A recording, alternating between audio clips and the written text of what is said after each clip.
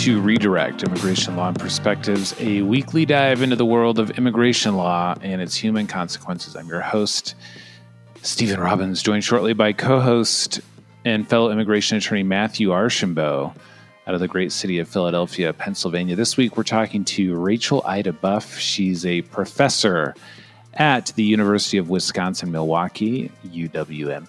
She's got a book that's called Against the Deportation Terror, Organizing for Immigrant Rights in the 20th Century. I think it's a really kind of a critical book if you want to understand where we are and sort of how we got here. On the one hand, I think it's true that we often feel that things like immigration laws are sort of sacrosanct and written in stone. And what you'll find is that, in fact, they've sort of just been made up as we go. And these things have a start. They have a genesis, right? What is the genesis? Where do they come from? Why do we have these laws? And are they worth having moving forward? I think those are all good questions. And reading a book like this helps you understand the history and hopefully leads you to the answers to those questions. And Matthew and I talk about how people are dying in ICE custody and how that's a real problem and conditions are terrible. We talk about how those conditions aren't necessarily new, but when you take a crappy system and you dump a bunch of people into it, or you decide that crappy system is now going to, carry even more weight or burden, that's a real problem. And I think that we're starting to see that. So we have a fun conversation at the end, I think. And Professor Buff is great, too. She's got a new book coming out next year. A is for Asylum. That should be a good one, too. So we're looking forward to that. Folks, if you like this show, here's what you can do.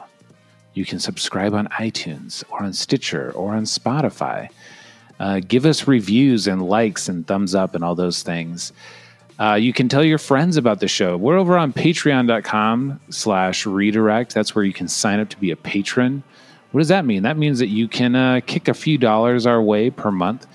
And by doing that, a couple things happen. For every 100 patrons we have, we take a pro bono asylum case, which is important because, as we've talked about on this show, people seeking asylum don't have a right to an attorney. They have a right to hire an attorney, but no attorney will be assigned, which means the judge will usually give them a hearing, maybe two, to find a lawyer. And if they don't, the judge will say, okay, person from El Salvador, you are now your own lawyer. And that could be the difference between winning or losing. So thanks to the support of our patrons, we're able to take pro bono cases, more pro bono cases than we already do. Matthew and I do a lot of pro bono work already. But the support of our patrons allows us to take on even more, which is great. I do have this sort of like fantasy of getting to a point where we have, 1,000 or 2,000 patrons and being able to sort of dedicate a larger bulk of the practice to pro bono work. Because I'd be able to keep the lights on as an attorney. That's important. Pay the staff, right? Turns out they want to get paid. But be providing services for free. So that would be awesome. And what else can you do? We do have some merch over at redirect.threadless.com. You can get stickers and shirts and yoga pants. That's right, yoga pants. So check that out too. And enjoy the conversation this week with Matthew and Professor Buff. But I'd like to get to know you. Yes, I would. But I'd like to get to know you if I could. I want to know about you. So tell me about where you come from and who you are. Okay, so I am, as you know, a history professor. I've lived in Milwaukee for 15 years and taught at University of Wisconsin-Milwaukee. And during that time, I've been involved with Voces de la Frontera, which is our local workers' center immigrant rights organization. And, I've always been an immigration-ish historian, but as I worked with Voces, I got more and more interested in where the heck this all came from. And nobody could tell me. Nobody talks about. It's sort of weird because historians have done. I was thinking about this just yesterday. Historians have done really good work on sort of what they call the long civil rights movement. So we historians don't think of civil rights as starting with Dr. King, right? We're like, oh, really? If you look at Reconstruction, or even if you go back to Jamestown and look at the first slave ships, there's a long history of this, the long freedom struggle, right? But nothing of the kind exists for immigrant rights. So we're constantly, those of us historians are not, we're constantly like, oh, look, there's 30,000 people marching through downtown Milwaukee. What's up with that? We have no context. So yeah, I got really, as I worked with the immigrant rights movement and did various things for them as a, in my activist organizer life, I started wondering, I think historians are people who are often vertically lonely. Like, has anyone ever done this in time before? Is it just us? And something I think we can provide for movements is, the people have done this.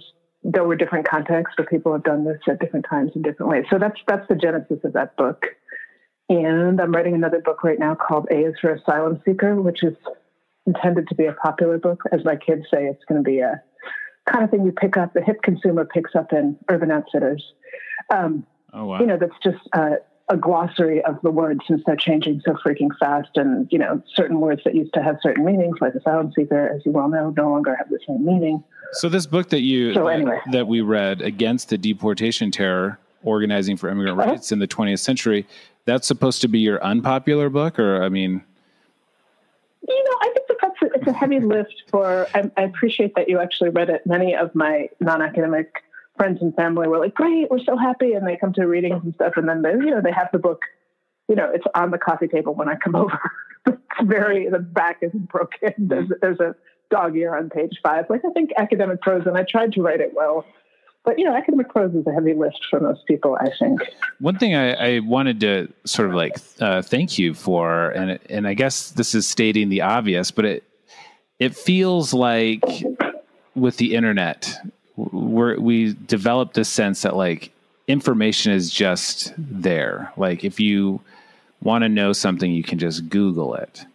But it does seem like what you're presenting is a previously unknown history, that this is stuff that could have easily been lost if somebody wasn't around to pull it all together. So thank you for doing that, first of all. One thing that your book got me thinking, there's this activist in Tacoma named Maru Villa, I don't want to get it wrong, Villapando. So she's a sort of an anti-ICE, anti-detention center activist who was, after Trump was inaugurated, put into removal proceedings because she's been sort of very vocally undocumented. And that felt like, we talked about on this show, a sort of dramatic departure from the norm. And the norm that we had developed was, sort of the Obama administration. But your book makes us understand that, if anything, this is a return to the norm. Yeah, I mean, I think it's really hard, and I listen fairly faithfully to the podcast. I think it's hard not to think that what's going on now is fairly extraordinary. So I just want to say, this administration, let's give it its props. This is remarkably despicable. However, I also think that there's a playbook and it gets used again and again. And so what I try to do in the book, because I was thinking about activists and lawyers. Lawyers are big heroes of mine. Immigration lawyers in the book, they're just heroic in terms of, keeping the movement going and thinking of strategies and between Matthew and I, where would you have us ranked? And between Matthew and I, where would you have us ranked? Would you say on the list? I have to say, Ira Golovin, he was a lawyer for the American Committee for 70 years. Oh, no. I meant Matthew and I. Oh, who's better? Yeah. I don't know, Steve. You said you seem like you're more consistent, but Matthew has that Philly gravitas that's really impressive. That's a plus call. Yeah, and I would have to look at I would look at the archives. Yeah, I am here. So yeah. Okay. You have that silly seriousness. And I would have to look at your archival records. I mean, that's all we got as historians. We have, like, I tell my students, we have one trick, which is you can say in an argument, well, in the past, that's what you get, 3 credits and that ability. Right. So I would have to look at your archival records. Okay. I totally Google me. I totally derailed your very interesting thought about lawyers as heroes. So lawyers do turn out to be heroes. But so there is a playbook. I try to point out in the conclusion that what they did to Esmia O'Day successfully, resulting in her deportation 2 years ago, they did the exact same thing to Harry Bridges. They said, yeah, you naturalized, but you didn't mean it. Like, what the heck, right? Like, you couldn't possibly have meant that you could be an American citizen. It's kind of like you weren't being monogamous with us because you loved the Communist Party. They did the exact same thing to Esmia O'Day. You were always a terrorist.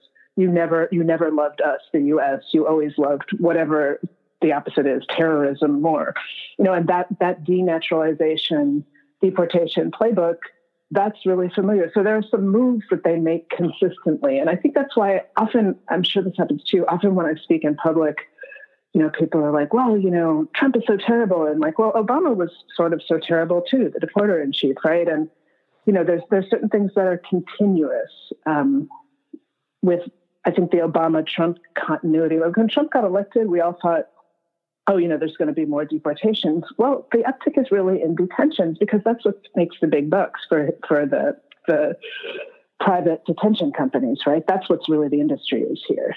That's right. What they're doing. So, I mean, there's a lot of continuities over time, and I think that's what historians do. The other thing I want to say about how the story got lost that's really important is it got lost, but it got lost for a particular reason, which is because the people that I write about, the American Committee for the Protection of the Foreign-Born, were accused of being communists.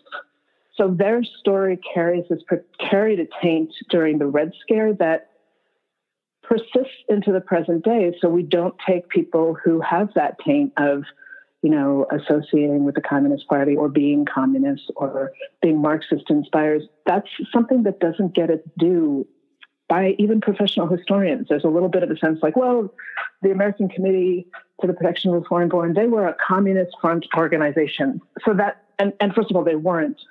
And second of all, even if they were doing what they did, which is organizing in immigrant communities around the country, winning deportation cases, making alliances between native-born and foreign-born people, isn't that interesting anyway? But people haven't studied it before, and I studied it not because I'm so smart, but because I wasn't that afraid of associating with dead communists.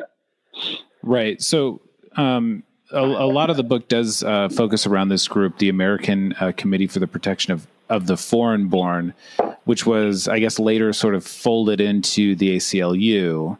But talk about the circumstances that gave rise to the need for an organization like this. How were deportations sort of first weaponized, and against who?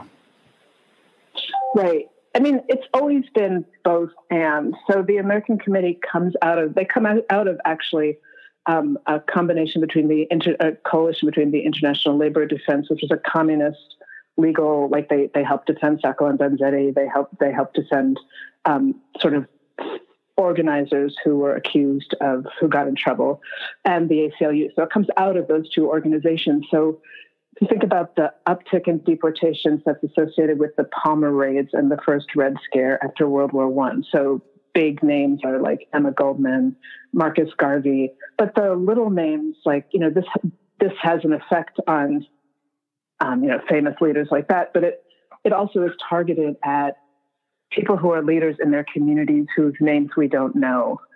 And this, the communist inspired ILD, the liberal ACLU are aware of the threats that this has. I mean, I was just thinking about this, listening to a podcast about the citizenship question on the census that's now being kicked to the Supreme Court.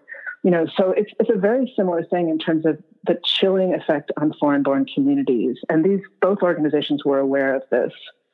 So it was decided that neither organization could deal with the caseload that was starting to, of just deportations. And so we're getting into late 20s, early 30s, and we're starting to get people like foreign-born Germans who are here, who are endangered because they have progressive politics. They're in danger of being deported back to Hitler's Germany, or, people who are being deported back to other fascist countries, Mussolini's Italy, places like that.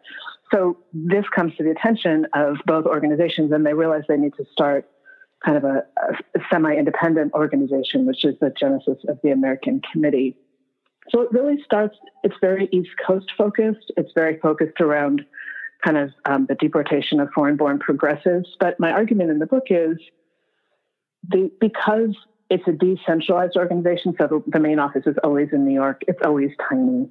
It's always part of the left. So they're down the hall for a while from W.E.B. Du Bois. They associate with kind of progressive left circles in New York. But other committees for the protection of the foreign-born form when there's a crisis. So there's an early crisis in the Lackawanna Valley in Pennsylvania around the deportation of this woman, Stella Petrowski, who, is a miner's wife during the 30s. They get divorced. She has 12 kids. She's trying to feed them. She gets involved with welfare relief. They tag her as a communist and try and deport her, which is a signal move. Like, someone's making trouble, say they're a communist, figure out that they didn't, for whatever reason, naturalize, you can get rid of them. So the Lackawanna Committee for the Protection of the Foreign-Born forms. The New York lawyers are working with them. So as that process goes on, and there's different committees that spring up around the country, the East Coast focused lawyers and advocates learn about other contexts. So even though they're focused kind of on Europeans at the beginning, they start to learn about, Mexican Americans in the Southwest. They learn a lot. I have a whole chapter on foreign-born maritime laborers who are this multiracial workforce that basically win World War II by keeping the shipping lanes open. We're letting anyone join the merchant marine. We don't care about your citizenship papers. We don't care. Just join. It's kind of like now the Army says, oh, you're undocumented, no problem. We'll fix your papers. And then you serve 2 years in Afghanistan and they forget to fix your papers and you get deported. The exact same thing happened to veterans of the merchant marine after the war, and they were getting deported in droves, and a lot of them were stateless. And the American Committee kind of recognizes the problem, even if they hadn't worked with those specific populations before. So they become much more multiracial as different immigrant groups come under the purview of the deportation terror. Yeah. So it seems like, when we apply for a green card or naturalization, we still have to answer this question about communism. We have to ask our clients, have you ever been a member of the Communist Party? And most of our clients look at us like, I don't know what you're talking about. But it's interesting that these sort of echoes of those old policies still exist. And now somebody like Maru in Tacoma isn't, being targeted as being a communist, but in her, her ICE evidence packet or whatever, it does specifically cite the fact that, hey, this lady's talking trash about us. And so we had to do something. Or the Scott Warren trial, right? So they're like, it's not humanitarian, it's political. Like, really, you're going to split hairs about this without water in the desert? But they are. That's the government's whole case against it. And it's like, it was political. Like, even if you were leaving water in the desert for political reasons, isn't that just a good thing? But no. If we can say, like, no, it wasn't humanitarian, it was political, like, what the heck? And I do think the antecedents of that are anti-communism. Right. Of my friend Amitabh Kumar used to tell a story about an older man who was trying to immigrate from India, and he was asked somehow during his immigration interview, have you ever tried to overthrow government by force or persuasion? And he thought he had to pick one. So he said, only persuasion. That's hilarious. Yeah, it didn't go well. I had a client say yes to that once, that question. And luckily we have a laid back office where they sort of knew that this, campesino who probably, studied the second grade or whatever, was not actively trying to overthrow the government. So they asked it again and clarified, and it was a no the second time. But, you know what he meant?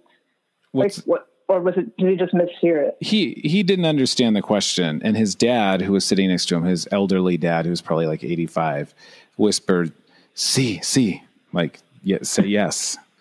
And the client was like, yeah. So a lot of times we end up stuck with really bad interpreters.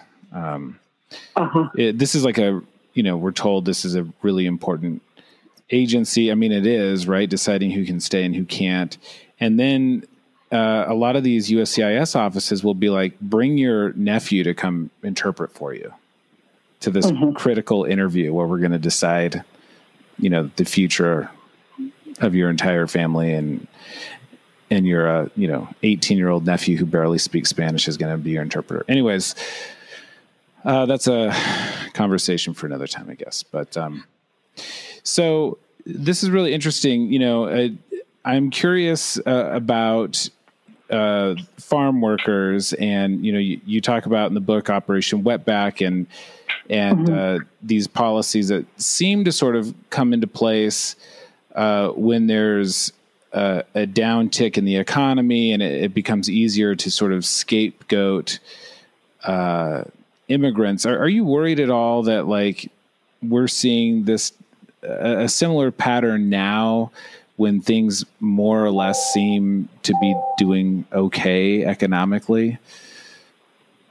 I mean, what would happen if we did have a depression or a recession? It seems like, we should be on the lookout for that. Yeah. I mean, a year ago, I think it's hard to keep track in this regime because every day is a new set of horrors, right? But about a year ago, Trump started talking about something that was like, actually the language was lifted from Operation Wetback. And I don't think he's a very good historian. It was just, I'm not actually convinced that Eisenhower was responding to economics. I really think, and I try to argue in that chapter, that Operation Wetback was Eisenhower's West Point side thinking about the so-called wetback problem as a military problem. And I think that's why he enlists his old pal, Joseph Swing, who's just back from training the troops in Korea. And I think Swing is thinking about it as a military problem. I mean, Eisenhower first says, hey, Joe, will you just go clean up the wetback problem? Will you take the Sixth Army and go to the border and clean up the wetback problem? And Swing, who's his classmate from West Point, says, I think that's a bad idea. Because those guys shoot to kill, and they're trained to shoot on sight. I'm like, do you really want that to happen at the border? And I goes, well, maybe not, but could you fix it? I'm going to make you INS commissioner. But it's a military move, and I think that's the parallel, and that's what we're seeing at the border now. I mean, with the actual army there, and with the militarization that's being called up, and because of the tariff threat, that this has to be part of national security. I'm not convinced, except rhetorically, that this responds to anything economic. What was the thing that was supposedly needing fixed? I mean, what did Eisenhower perceive the problem to be? He was like, there's all these illegals at the border. It's messy. It's out of control. I mean, this is part of a much longer struggle, which is documented really beautifully in my colleague Kelly Little Hernandez's book, Migra, where the ranch interests in the Southwest and Texas really see undocumented people as kind of their migrants. Like, these are people who are not a threat. These are people who are docile, and we need them. We still need them, right? And so it's the struggle, I think, between local interests who really want undocumented migration, and then kind of the idea of ascendant national security order. So I think there is an economic element, but I think it's primarily rhetorical. It's like now, the explanation for why any white person is unemployed is that, undocumented people are taking your jobs, undocumented people are menacing your families. But I think the operation is much more about order and militarism and building up the forces at the border. Right. Well, and isn't it interesting that, you gave the example of the, I'm going to call them boat workers, but they're not called boat workers, but the maritime laborers, yes, is what I say to avoid saying seamen all the time. Right. Who were instrumental in, keeping certain functions alive and going during World War II. But in the same way, the guest worker program, the Bracero program, functioned in much the same way. Mm-hmm. And, these people were praised during the war, and it didn't take long at all for the government to decide these same people were actually a problem. Well, and it's weird because what Operation Wetback is 54, the Bracero program goes till 64. So really the complaint is much more about labor docility, right? It's not that they're coming here. It's not that they're working here. It's that, and this happens a lot with Bracero, right? People come over, they're at a ranch where they're like not getting paid or fed. They're like, screw this, I'm going to go look somewhere else for work. Then they become undocumented. Or I'm here, I've been working here off and on for 4 years. I'm going to try and bring my wife. And those are the undocumented people. That's the illegality spiral that happens with Bracero. So the messiness is caused by economic necessity. And nobody's saying during Operation Wetback, hey, well, maybe if we're really worried about these people coming here, maybe we should end the contract labor program that brings them here. No, right? It's like, we need those guys. We just want them. I mean, it's always about docility, right? We want people to have to stay on the ranch that's not paying them. We don't want them to like be able to have, any portability or any mobility, or to be able to choose what their family life is like, right? This is about disciplining and intimidating and scaring them. And that song remains the same. Like immigrant, some people, some undocumented people, as you know, are leaving, but more are driven into more and more precarious, scary lives. And they're here, their lives are here, their economic households are here. They need to be here for whatever reason, but it's terrifying to be here. Right. And they're not going to, like, we had a whole spate of cases here where undocumented people would get injured on the job, try to claim some kind of workman's comp, and the company would say, sure, and we're going to call ICE when we call the company. And then you're not going to make any medical claims, right? Right. It's interesting too. I mean, just sort of, my congressman, I'm in a conservative district, and at the same time, he's sort of propping up Trump's immigration enforcement priorities, and we're detaining and deporting like able-bodied, hardworking men and women. He's calling for basically an increased or a bolstered guest worker program. And it just seems like this is an issue that we've never been able to really resolve in any meaningful way. Yeah. So how do you, this is something I think about a lot. Like, what would your fix be? Like, is there a just contract worker program? Are we against borders entirely? Because it is this huge contradiction, and it's hard to think through the policy fix for it. Yeah. Well, I think there's some easy things you could do to start, like by paying living wages and making the jobs more competitive. I do think, I think I've mentioned this on the show before, but one of the issues with the guest worker program or the Bracero program is it's also a form of family separation. We talk about family separation. Right. That's a very big deal. But, going back to the early Bracero program, you could only bring the men. And if you think about what it would do to any culture to have men just take off for half the year, leaving behind, their women and children, that's not a good thing for Mexico or Mexican families. And so, I think we need to be consistent on that too. But I'm curious, we're pretty hard on the Democrats from the left, because it seems like, at least since Bill Clinton, the Democrats have been pretty lame on immigration, pretty much lockstep with the Republicans for the most part. And I'm just curious if that's always been the case, or if there was ever a time when a political party, either party, had really good, bold ideas on immigration.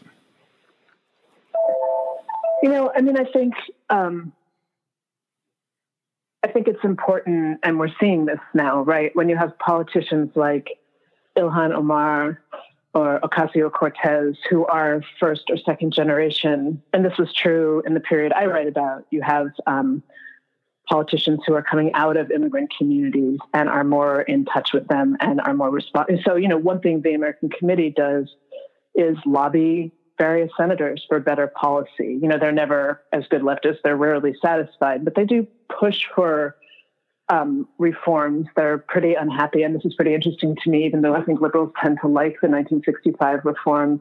The American committee really hate it because it doesn't abolish the statute of limitations on deportation, so you can still have retroactive deportation. It doesn't. It doesn't really do for the communities that they're representing. So I think that it's really important that we have first and second generation politicians in Congress now as them. But somebody like Lehman, who's an advocate in many ways, is responsive particularly to sort of white ethnic communities, particularly Jewish communities that he comes out of. And my colleague Libby Garland writes about this. In some ways, he, even the refugee policy that we see coming in after World War II, responsive to the Holocaust and other things, and to the 1951 UN High Commission on Refugees, that in a way opens the door for Operation Wetback, because it says, refugees are the special category and refugees have rights, whereas so-called economic migrants don't. And you and I both know, really that distinction is so dangerous and has been so malicious in the lives of actually people on the move, like whether you can prove that you have the right to move, and, whether, starving in Guatemala is more meritorious than being politically repressed in another place. Like that's such a, so yes, kind of. I mean, kind of there are politicians that are somewhat responsive, and we'll have to see, right? As this generation of the 2018 generation of first year Congress people that does have some progressive first generation voices in it, how they cut that deal. I think with Obama, I really think that the rise, with Reagan of immigrant detention as a private federal partnership, I think that's incredibly destructive. I think all of the presidents since then played directly into the growth of that complex in the name of law and order. And the other big thing is 9/11. So you marry national security policy with immigration policy, and it is literally impossible to pass national comprehensive immigration reform. The only laws we've had since 9/11 have been on the back of Homeland Security appropriations. Our Department of Immigration is now in Homeland Security. Like, you can't separate the two. So maybe it feels more inexorable now, but it was tough then too. Right. You make a really interesting point about how the asylum laws were good on the one hand. On the other hand, they created this division, which is harmful to other people. We often hear, somebody comes from a small town that's been overrun by cartels, and they're finding heads or bodies of people, strewn in the street or strung up, under an overpass or whatever. And the judges will say, well, yes, but the violence is indiscriminate, which means everybody might get killed. And therefore, right, they're not from a group. And therefore you're not persecuted. It's just random violence. And so you aren't protected. And in some cases, it's not always the case, but in some cases, it might actually be worse to be subject to randomized violence, depending on how strong the violence is. But those people just aren't even considered. It's hard to even get the judge to begin to think of the case once they, they'll ask these sort of trap questions like, well, couldn't these things happen to anyone in your community? And the respondent will often say, well, yeah, it could. Right. And that's to a normal person, that means it's all the more horrible and there's all the more reason to flee. But under our asylum laws, it means, oh, well, you're not from a protected group, so screw you. I mean, this, and in a funny way, like, this is where the communism thing comes back around, right? Because what is needed is a systematic analysis, an internationalist analysis that says, well, the reasons you might have to leave Honduras, for me in my classes, right? Well, let's start with United Fruit, right? And the immiseration of peasantry and smallholders in Guatemala and Honduras. Like, let's not even talk about the dirty wars. Let's just talk about the ability to feed your family as it's completely undermined by United Fruit starting around 1920, right? So if we want to think about why somebody from Honduras might want to leave, let's just forget about the politics, forget about the 2009 coup. Let's say it's like fucking impossible to make a living in Honduras. Right? Starting with United Fruit, unless you're essentially a slave or an indentured servant to United Fruit, which has its consequences and its terror.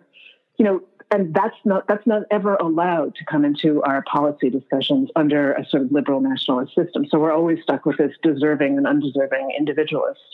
And like we actually really badly need a systematic internationalist analysis of our foreign policy. But like, I'm blown away when, one of the, like Ilhan Omar, for example, when she talks about immigration as like part of a world system, like, no, we're not allowed to do that politically. Like we do it at the university all the time, which is why there's such a right-wing attack on the university, but that's another story. But it's not something that's allowed to come into our policy debates to talk about international politics and their fallout in people needing to leave their countries and winding up at our borders. Like I love the Somali British poet Warsan Shir, who says, like, nobody puts their kid in a leaky boat unless the water's safe on the land. Nobody wants to leave, but there are systematic reasons. But we're sort of not allowed to think about this. It must drive you guys crazy. Well, I think that actually the universities are under attack because you guys are attacking free speech. So there's that. We're working on that. Yeah. So there was I mean, I could go long on that, but this is an immigration podcast. Yeah, and I guess like counterfactuals are difficult or impossible, not always useful, but you can kind of imagine like what the United States would be like if every 20 or 30 years like Canada came in and like murdered our president or installed a new dictator or just decided that like no, you guys don't really know what you want. This is what we're going to do, and right. and did the bidding of like, big corporate interests and things like that. If like, I don't know, Lyndon Johnson had been run out of office by the Canadian government. But anyhow, yeah, I mean, it's so important that people know the history and to kind of understand where we are. I'm curious, maybe as a last question, I don't want to take up too much of your time, but we get a lot of people who are either activists themselves or they're activist curious and they want to know, what can I do? How can I get involved? What are the takeaways from the past that you think are most important for people like that to know moving forward? You guys in the Northwest, there's such good immigrant rights organizations like the Northwest. You would know the names better than me, but like I'm impressed by the organizations that are working out there. There's this moment, I had this sort of archival nightmare when I was reading the files of the American Committee because they get listed for the Attorney General's Subversive Organizations list in 1955, and they get like a flood of letters. This was really an abasing afternoon for me because most of them are from, liberal ministers, professors like me, people who aren't directly involved with the struggle, but who were members saying like, please take me off your list. I can't afford to be associated with you anymore. And like, honestly, given the, freezing of assets of Mexican immigrant rights organizations like Pueblos Sin Fronteras and the arrests of leaders in Mexico, like, I think we're in a period where immigrant rights and immigrant rights organizing, the harassment of El Otro Lado leaders at the border is more and more demonized. So it's really important to do garden variety things like, send a $15 check, turn up at a rally. It's not hard to find an organization in your town. And I don't know if your website lists organizations, but, I love the National Network for Immigrant and Refugee Rights or FIRM, or there's a lot of national networks that can point you to local ones. But I think it's important to turn up. Like, it was pretty inspiring to me last summer with the so-called family separation crisis, and as you rightly point out, this is all a family separation crisis. Deportation is always a family separation crisis. But, everywhere in the country in these tiny little towns, there were rallies. That was pretty cool. And that, like, I think it's easy to think that doesn't matter, that you went, you spent your Saturday at noon with your family going down to the square and seeing other folks, but it does. Like, that visible support allows folks like you and folks like the heroes of El Otro Lado and other things to keep doing their work. And it also makes that work visible and protected. So, I mean, it's really easy to just feel hopeless in this time, but it's really important to turn up for that stuff, I think. Right. And maybe like even more important than that, buy your book and become a patron of this show. Like, those are the things. Yes, that too. And look for A is for Asylum Seeker, which will be on shelves in spring of 2020 in time for the election. Oh, nice. And hopefully will be, like in the woke consumer aisle, as my kids call it, of Urban Outfitters. So I haven't really firmed up that piece of it yet. Next to like a coffee table book of old album covers or something like that, right? Right, exactly. That's the plan. All right, Rachel Ida Buff. The book is Against the Deportation Terror, Organizing for Immigrant Rights in the 20th Century. Thank you so much. And when the new book drops, we'll have you back on, or anytime in between. That's how people get on the show. It was really fun. I'm a huge fan of the pod. Thank you so much for doing it. I listen religiously, and it makes me feel like I know what's going on. Oh, okay. Well, thank you so much, and have a good weekend. You too. Take care. Bye, Steve. Bye. So, Matthew. Steven. Are you still there? Yeah, I'm here. How are you? I'm good. Good interview. Is it inspiring or depressing to know that, like, we're fighting the same fight that's been fought for 100 years or longer? Or both? Maybe both. I don't know. Maybe both. But what I find interesting is when your discussion about how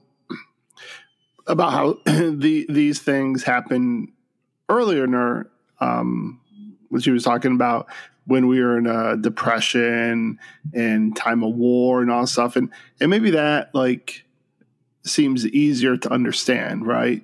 Like during the depression, during a time of great economic turmoil, I guess one can maybe more readily understand anti-immigrant attitude. Not that it would be correct, but I'm guessing if, you're without a job and you're on the verge of homelessness, or you're homeless and, you're going to soup kitchens, and maybe you're looking around and saying, hey, maybe we really don't want immigrants here, especially if you would see an immigrant who is doing better than yourself. But what's scary now is, right, we're at a time of, relative prosperity, right? I mean, I think it's probably overblown by this administration, how well the economy is. But we're not in a depression, right? Right. So the fact that we have the same attitudes now, I think says a little bit that it's not necessarily economics, right? Right. And I think that, that's what she said about Operation Wetback, that it was really sort of untied to economics. And it is interesting, what I will say, I think that you can have racism and xenophobia, obviously, even among like really wealthy, well-to-do people who've never been harmed by anything ever. But, I think that some people, I remember, so my nemesis on Facebook, this uncle who I've talked about, talking to him like 15 or 20 years ago. And, he's a pretty simple guy, no higher education, hardworking guy. And he seemed to have like a fairly sophisticated understanding of how we were being totally screwed by NAFTA. Now, I think they often get like the enemies wrong, right? Like the takeaway is not always correct, but there is this sort of understanding that like things are not great for me, and there are these things that are, unjust or going wrong. And then somewhere, the wires get crossed, and the takeaway is like, so, Hillary should be in jail. Although right, it's not. I mean, it's funny of a group of people who will talk at great lengths about personal responsibility. How, people shouldn't be on welfare, and, all these handouts and snowflakes, and, everyone should be responsible for themselves and this and that. They cannot look inwards to say, maybe some decisions in, choices I made in my life led to me being in this situation. It's always, well, the government screwed me, immigrants screwed me, some other unknown, foreign government screwed me or something. Or how about like a wealthy corporation that like, well, I mean, that's what you strive to be. So they can't be the well. I mean, that's the thing, like with the working class here and the working poor, they want to be wealthy. So that is their idolization, rich people. Right. So you don't want to blame your heroes and your idols for your problems because then they're not your heroes. Right. Maybe someday I'll be Google. And so, or, I'll be Ford. But it is, what I do think is interesting is when you look at the 1924 Immigration Act that restricted immigration from basically everywhere except Northern Western Europe. And you look at the parallels for today, where now we want this merit-based system that is going to effectively restrict immigration from a lot of places where people are a little darker than the preferred skin tone. Total coincidence. Yeah. You start to draw these parallels as the professor was saying, how things that seem new are really not new, right? The Muslim ban, we for a long time, well, first we banned the Chinese, and then, Jewish, refugees had a hard time getting into the United States. So it's interesting when you say, is it depressing or whatever you said, that we're fighting the same battles. I guess maybe it's depressing because I always look at as this country as progressing. Like I always think that this country is progressing, that we're making progress. And I'm just hopeful that this time frame that we're living in is really just a blip, and we keep making progress. Right. There is this sort of a thread throughout the book that I wanted to bring up, but I didn't, which is this sort of refrain that we're a country of immigrants, which is like factually true, right? It's a descriptor, but I think when people say it, they're trying to communicate something that's actually very untrue, which is we're a country of immigrants and we have some sort of history of being like welcoming or good to immigrants is what they mean. And that part of the sentiment is totally wrong. Right. But we're a country of immigrants. We accept immigrants either openly or begrudgingly, or we just whatever. And only after those immigrants toil, are persecuted, discriminated against, shit upon, and climb out of that and are able to establish themselves in the United States, do we recognize their immigrant past as being worthy?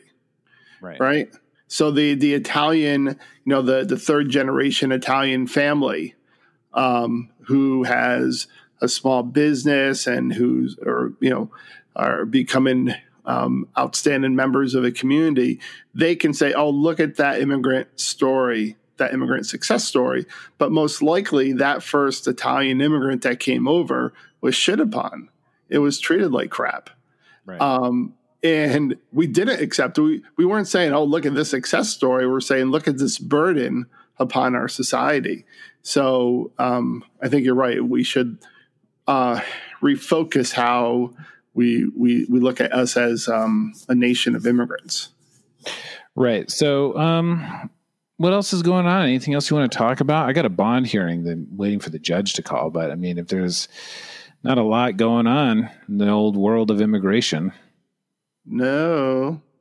Well, it's interesting, and I think we're going to have to delve into this into some other some of our next shows about this thing about the the safe country agreements that we're supposedly entering into with Mexico and now maybe perhaps Guatemala.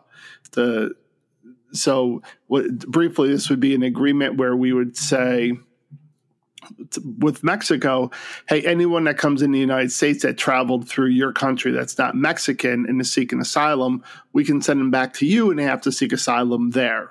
But now they even want to take it down to Guatemala. So anyone from El Salvador or Honduras enters into Guatemala, we say, and they come up here, we send them back to Guatemala and say, hey, Guatemala is a safe country for you. So therefore you have to seek asylum there. I mean, you could almost maybe make a case for Mexico, right? And I think it's a kind of a really far-fetched case for Mexico. But for Guatemala, that's absolutely insane.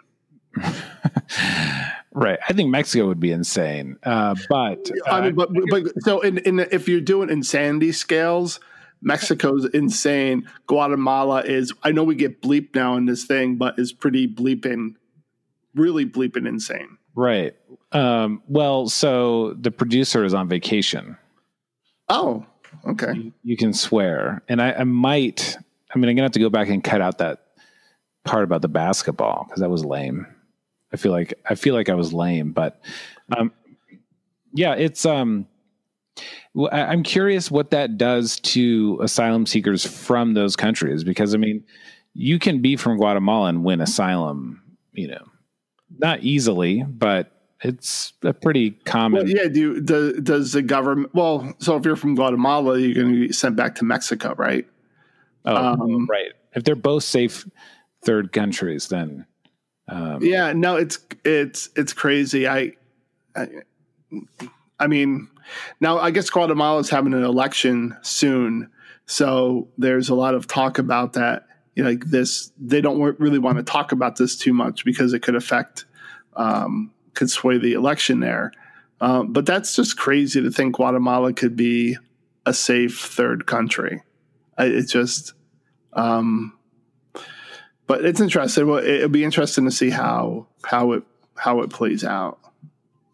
Right. Now, there's also been, we'll definitely keep an eye on that. There have also been a lot of these stories coming out about people dying in detention. We were going to talk to Ken Klippenstein last week, and then I nearly died. But he, please.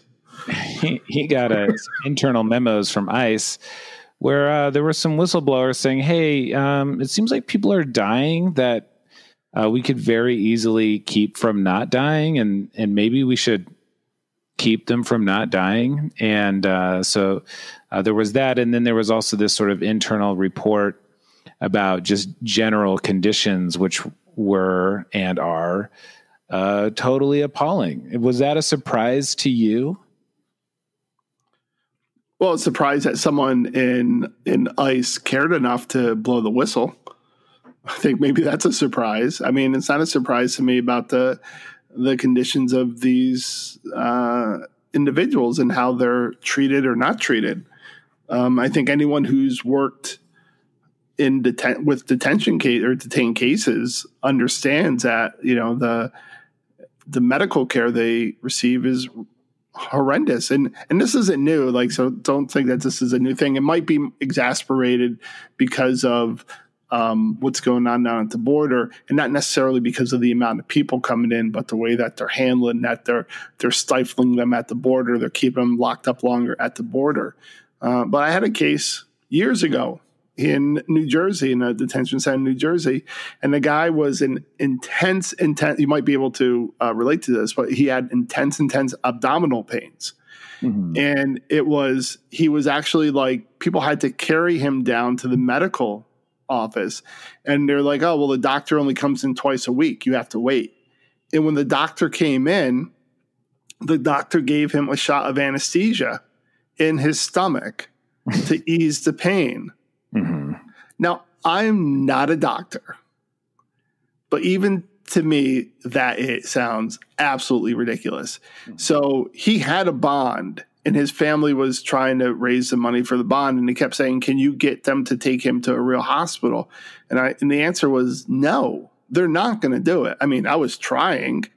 I said, the answer is pay his bond, get him out. They paid his bond, and they took him immediately to the emergency room, and his gallbladder was just about to burst. And I spoke to the doctor about it, and the doctor was like, the doctor didn't believe me that he had gotten anesthesia for the pain.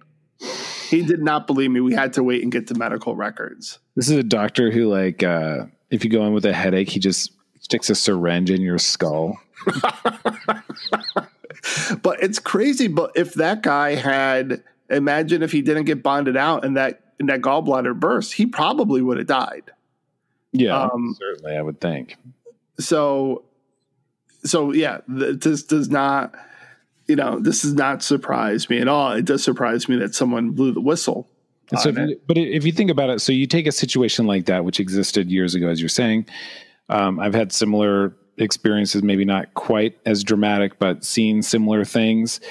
And if you take that system and then you inject it with steroids and say, now we're going to detain even more people, and we're going to, make it even harder for ICE to exercise discretion, or impossible for them to do so, and parole people or let them go.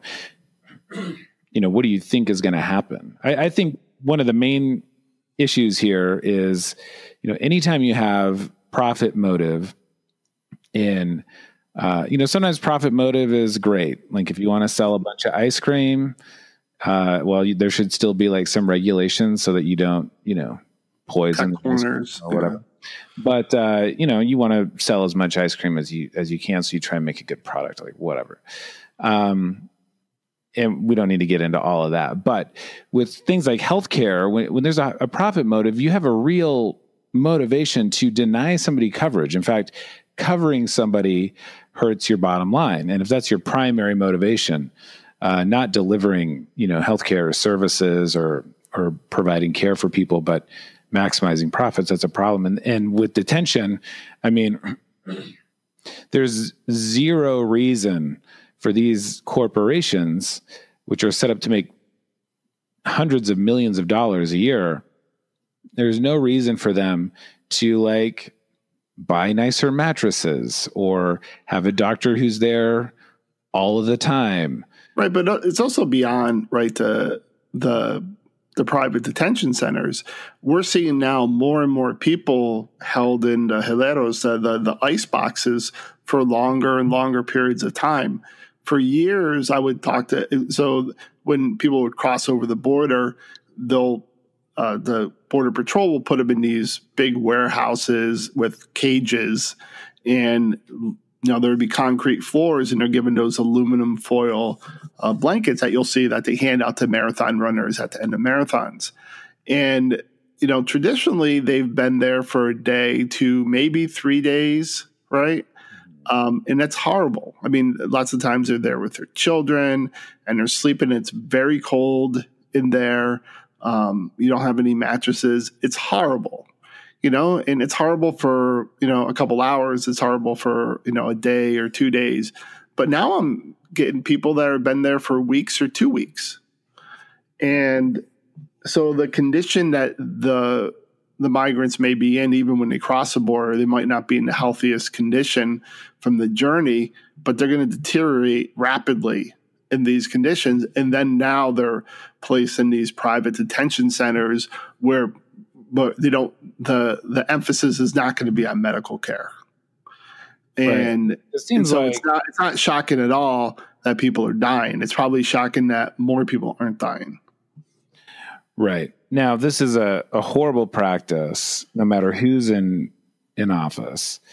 I think you could imagine a situation where you had an administration that cared, but the situation was maybe they were temporarily overwhelmed by circumstances, the number of crossers or, whatever, lack of resources, and they need time to adjust to the circumstances on the ground.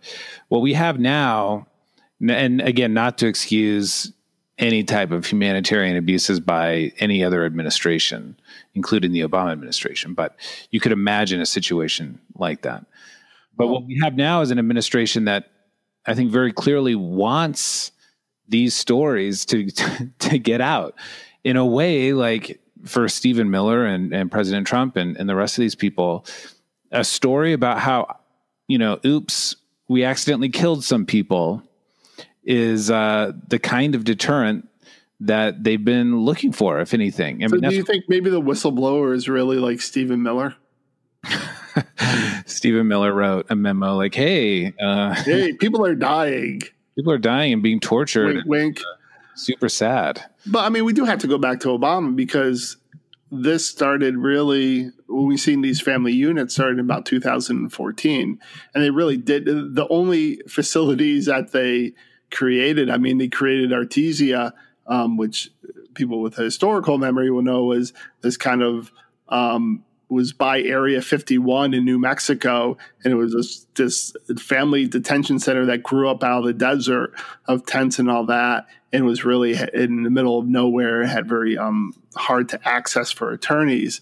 But they kind of started that. But still, they never really increased capacity for Border Patrol and all that. And I think Obama's plan was just to kind of more and more release these individuals. And I guess he didn't foresee someone like Trump who was going to try to just detain all these individuals down there in more and more harsh conditions. But you're right. I think for the for the Obama administration, it would have been seen as a terrible thing.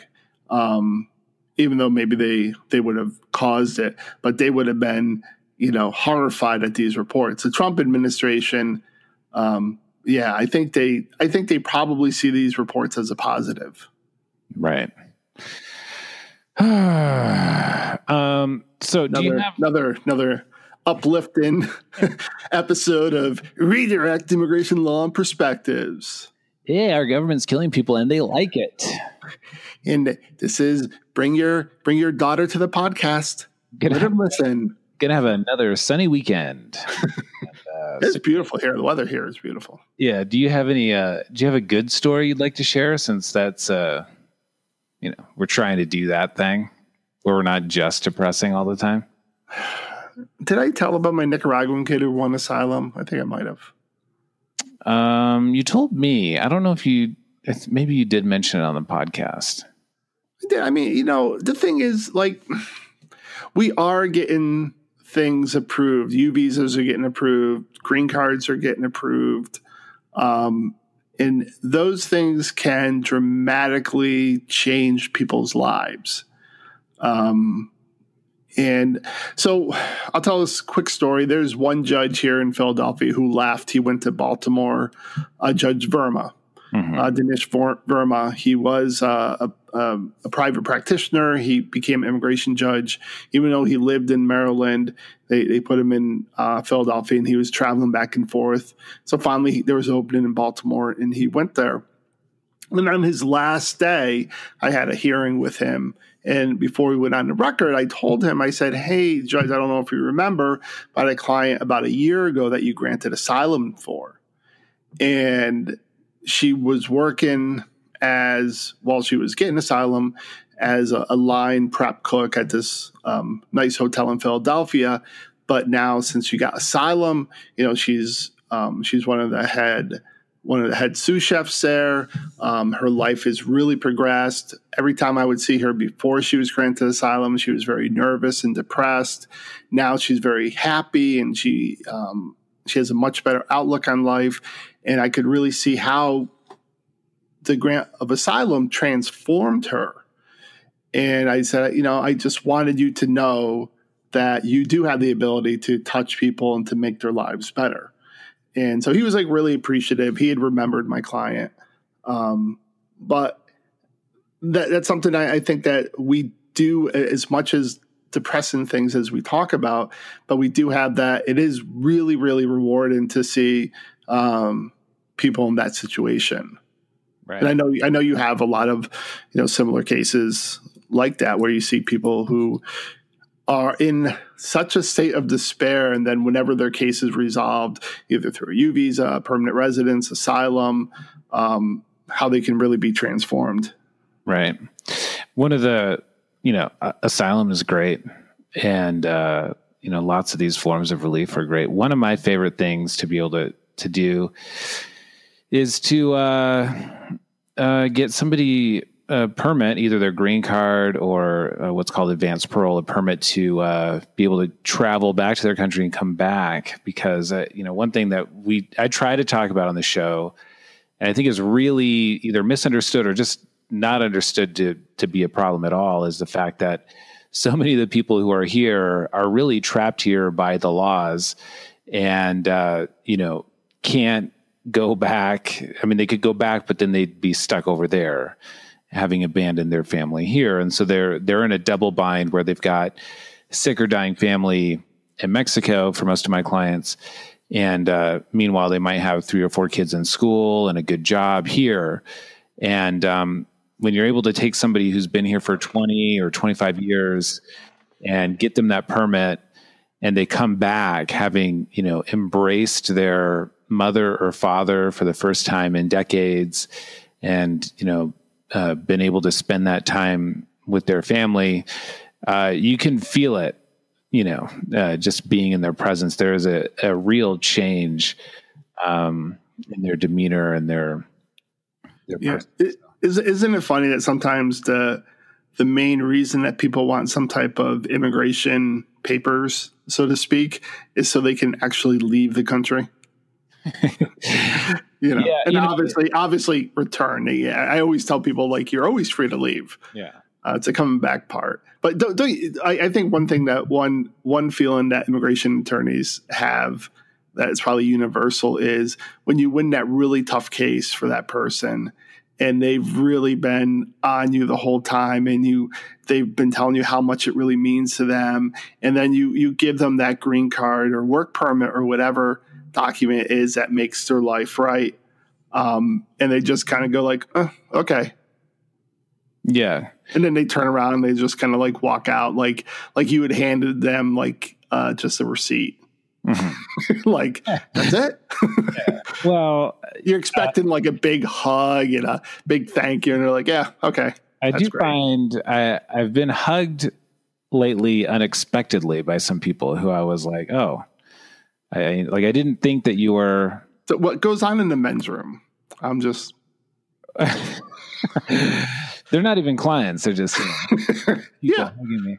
Well, you're kind of a huggable guy. Well, that's true. No, but like clients who are happy. The thing I've come to peace with, because I've seen lawyers complain about this lately. Like, I won this hard case and the client didn't even thank me. Is that I think I just complained about that. Yeah, I think you just complained about it, but not quite in that voice. I mean, it was close, but is that I've come to terms with the fact that they do the majority of their celebrating not in their fucking lawyer's office, right? I mean, they go home, they probably sit in their car and maybe have a cry, or they have a big party that, they're not going to invite us to. Well, and also, you know what? There are clients who have really been kind of like screwed over by the system. Right. And they're getting their thing. It's like, and it's not like, yay, it's like, it's about fucking time. Right.